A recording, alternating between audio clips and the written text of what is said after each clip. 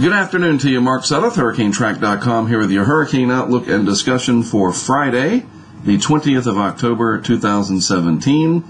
As we look at the last 10 days of October, the last third of the month, climatologically speaking, from 1851 through 2015, this is the distribution of named storms, tropical cyclones that would include hurricanes, and you can see that for the most part, most of the activity this time of year, at least in terms of where it's concentrated, is down here in the Western Caribbean. Now, you have this larger area, but it is more spread out over a larger geographic region. This is where it's the most concentrated, and even that being said, it's not very much. In the Eastern Pacific, less and less activity overall as the hurricane season in both basins begins to wind down. This is what we typically see during the last third of the month of October, with, again, the emphasis here on the Western Caribbean, some in the Gulf of Mexico, certainly that would be like the secondary area, maybe the Western Atlantic, but then the rest of this is just kind of random. I wouldn't worry about it too much in terms of, well, certainly these, you can just look at the tracks. Most of those never affected land, but you see one of them in here. Look at that. There's Sandy right there. Hard to trace it out, something like that. Remember Sandy? Yeah, Sandy's in there in that database during this part of the time history, going back to 1851, Sandy obviously in 2012. So there you go. That's how it fits into things. Nothing like Sandy on the horizon, at least I don't think so, but there are some rumblings now in the hurricane blogosphere, the social media world, chat, message boards, etc., that maybe something's going to try to develop in the Western Caribbean between now and the end of October. So I figured, well, let's talk about it and see what we see. So first of all, we need to find out, is that even a possibility? And, the climatological part is the first answer to that question, and the answer is yes. Then we need to see, are ocean temperatures warm enough? And over here in the Western Caribbean, in fact, a good deal of the Atlantic Basin still, upper ocean heat content, and thus the sea surface temperatures as well, not just at the surface, but far below, are quite warm all the way across from the Cabo Verde Islands here. We used to know these as the Cape Verde Islands, through the subtropical Atlantic, even off the southeast coast, with the exception of the shelf water right up against the coastline, and the same is true along the Gulf of Mexico. Everything else is quite warm, even as we head into the latter part of October. In fact, if we look at the actual sea surface temperatures here, this would be your 28 degrees Celsius, or about 82 degrees Fahrenheit. This is 29 Celsius. So you can see there's still a large area of very warm water residing in the Western Atlantic Basin. And if we zoom in and look at the Gulf of Mexico, only the shelf water regions up here in the far northern Gulf Coast, Florida Panhandle, Mississippi, Alabama, Louisiana, and even the offshore waters of Texas, that's where the cooler waters reside, and this will cool from north to south. But farther to the south, the Caribbean Sea and the southeast Gulf of Mexico, still with very warm water, 82, 83 degrees in some locations. And so that part of the question as to whether or not something could develop, the answer is yes as well. Sea surface temperatures and available energy, that's not lacking. So now we check and see, is there anything out there, a pre-existing feature to watch? And over the next 48 hours, the answer is no. And over the next 5 days, the answer is no. So what am I even talking about? Well, we will get to it. So just looking at a still shot here, a visible image, you can, without even putting this into motion, you can see there's very strong upper level wind coming across this region, strong upper level winds here, and strong upper level winds blowing all this apart. So you can just tell that right now, conditions are not favorable. However, we are not concerned about right now necessarily, and so if we just look as an example at Storm 2K, this is one of the message boards that's been around for a long time, and we can just kind of scroll through their thread that's called the 2017 Global Model Runs and Discussion out to day 16. So this is where topical information on tropical activity is posted, and people can discuss it friendlily, right? Amicably, that's the word I'm looking for. There's no LY on friendlily. amicably. And really, this is where we can post things in context, and people don't just get all excited about something. And when I say excited, I don't necessarily mean in a good way. This is one of the forums that I check. And so this tells me, this is the chatter that I talk about. And if we just scroll and look through the last couple of days, this was updated yesterday, and this poster here, Gator Cane, pointing out that the UK Met is indicating development down in the Western Caribbean. And we can just scroll through and just see what people are talking about. Different models, people say different things about them.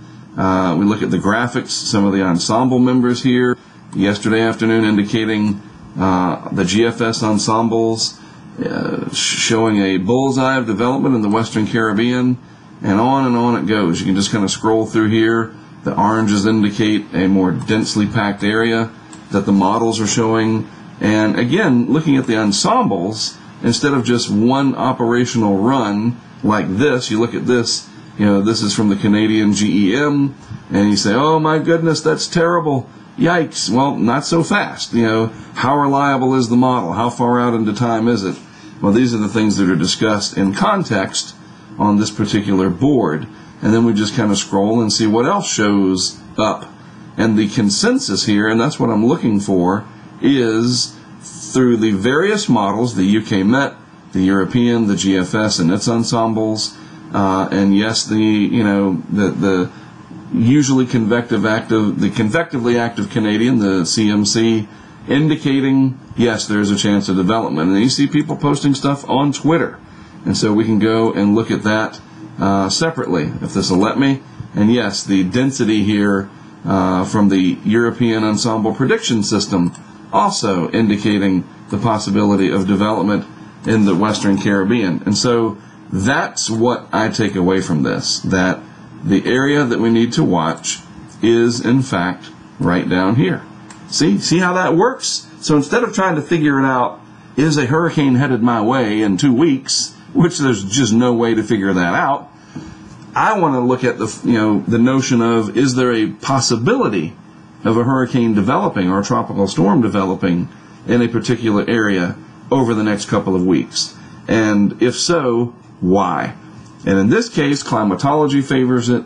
The water temperatures are still warm enough. The models are starting to show it operationally and in their ensemble prediction systems, plus a favorable Madden-Julian oscillation of upward motion will be moving across the Pacific and into this area, favoring a lot of rising motion in the atmosphere. So this is sort of your alarm going off, if you will, and saying, hey, look, time to wake up. We've had a little bit of time off since Nate. Maybe something developing down the road that we want to keep an eye on. And with land down here, Jamaica, the Cayman Islands over here, Cuba and Puerto Rico, Hispaniola, etc., Central America, you never know, right? We need to keep an eye on this stuff, even if it's, quote, just a tropical storm. They can dump copious amounts of rainfall, and there's at least a couple of areas through here that would just rather see no more copious amounts of rainfall for any time to come. Even though the fresh water could be useful, not when it comes down 5, 10, 20 inches at a time. So we need to watch and see what happens over the next couple of weeks or so. Probably the next 10 days or less to focus in a little better. So by Monday, and I'll be back Monday, just a little give away the ending here. No update tomorrow or Sunday, but I'll be back Monday to talk about it. We'll see. It'll be coming into focus a little better by Monday. Meanwhile, in the Western Pacific, this is the other clue. It's active in the Western Pacific right now. We have Typhoon Lan, and it's got a large CDO, central dense overcast, with a very large, well-defined eye. And this one is headed towards Japan, probably going to make landfall south and west by a good distance of Tokyo, which is right there, sometime over the weekend. And it'll bring a lot of energy with it, flooding, wind energy spreading over a huge area of Japan up here.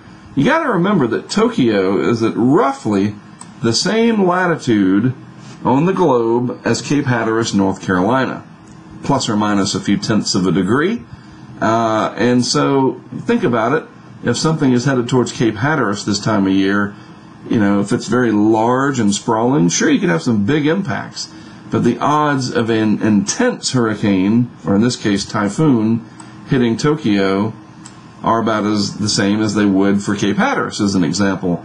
Probably not going to see an intense system, but remember, the impact here could be a large one over a good deal of Japan over the next several days, so we'll need to keep an eye on that as well. And then once this dies down, the energy in the atmosphere, the upward motion, is going to migrate eastward in about the next week to 10 days, and voila, once again I refer to this, we will need to watch this area. So now you understand how that works and why we can generally sniff something out way ahead of time, that the possibility is there for a window of development to open. It doesn't mean that it will, and it doesn't mean that it has to, but it certainly is a possibility. All right? So don't worry about it over the weekend. Enjoy whatever weekend plans you've got, unless you're in Japan, in which case you need to be preparing for Typhoon Lan, especially south and west of the Tokyo area. But really, that's a big system, so it's going to affect a lot of people with a lot of big impacts over a larger area. We've seen that before with some of our hurricanes, right? So same holds true over there. They don't have to be all that intense for them to have big impacts. So we shall see. By Monday, it'll have made landfall, and we'll be talking about what happened instead of what's going to happen. So have a good weekend. Again, I am Mark Sudduth for HurricaneTrack.com. As always, thank you for tuning in. I will be busy this weekend tending to other things, but with nothing pressing. We'll reconvene and talk about things again on Monday.